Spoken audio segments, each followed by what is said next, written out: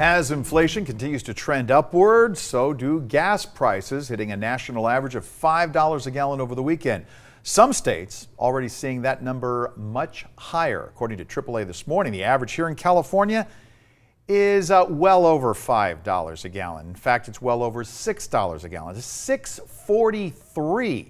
The highest numbers coming out of Mono County, where the average price is more than $7 a gallon.